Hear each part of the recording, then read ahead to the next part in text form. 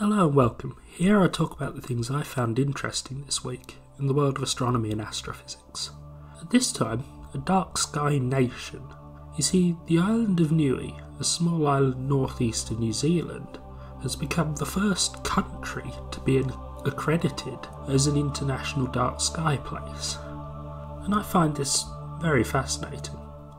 The organisation which grants this accreditation is the International Dark Sky Association. It's a non-profit which aims to reduce the amount of light pollution around, and I'll link to their website where they explain in more detail why to do this. But in brief, their point is that the use of artificial light without thought of consequences of putting it out there can lead to problems which can be solved by fairly simple methods.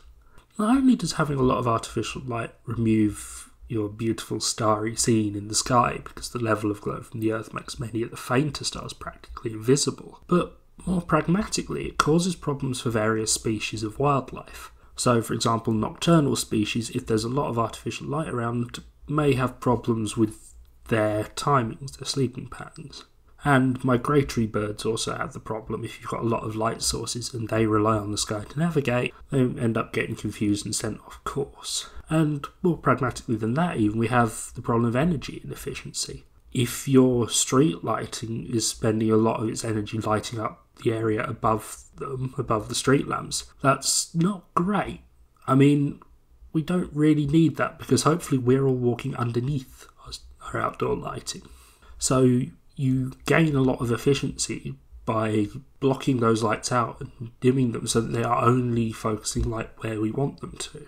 And as a result of these sort of things, the International Dark Skies Association was founded. And their idea is they do things which encourage this considerate approach to artificial lighting. For example, providing a seal of approval on products which help keep the skies dark, new education on benefits of a dark sky, and in particular for this story, they have what's called the International Dark Sky Places Programme.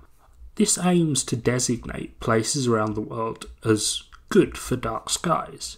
So you've got categories, dark sky communities, which are towns and cities which have this good outdoor lighting. You've got dark sky parks and dark sky reserves. Reserves having a core of dark sky with good management around the perimeter of it. And finally you've got sanctuaries, very remote and dark locations. There's also categories for urban night sky places which are worthy of recognition given that they're urban, despite not being as dark as, say, a reserve or sanctuary.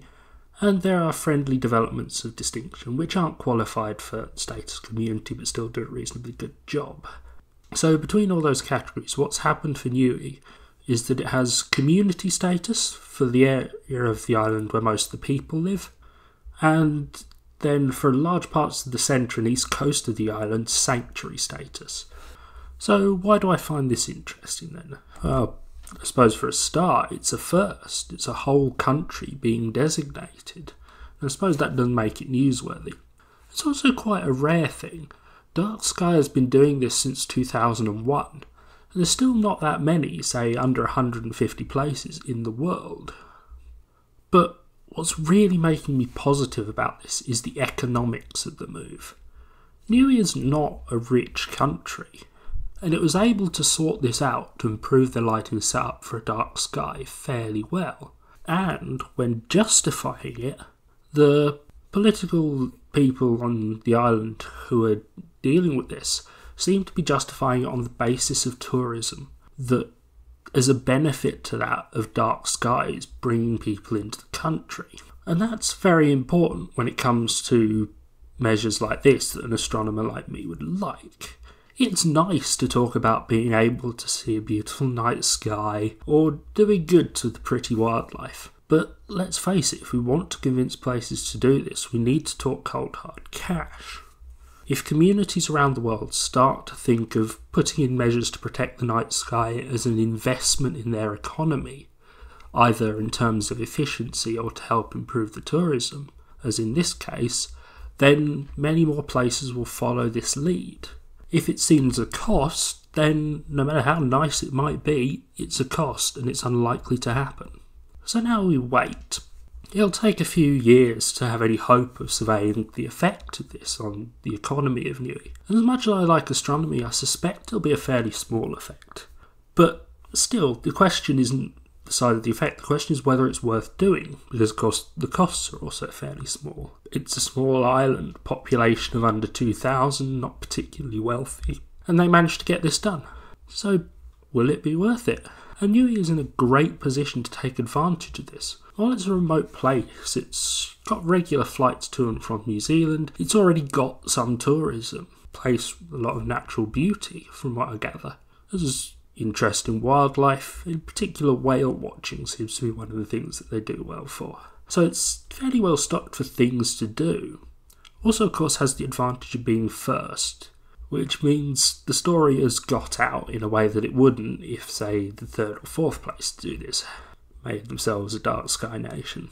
It means that the sort of people who want to go out and see dark skies like this will have likely now heard of the place. And so we wait. If this does go well for Niue, maybe other small islands will follow in their lead. And given that we've already had other dark sky places for a long time, even if they aren't countries, I suspect it'll go well. And hopefully more will. The number of places wanting to do this, wanting to become dark sky accredited, seems to be growing steadily. The long-term success, as I pointed out, suggests there are benefits to being a dark sky area. And we've now got to wait and see, on economic terms, how this will translate to a small country becoming a dark sky area. Hope it goes great. That's all for this week. Till next time, goodbye.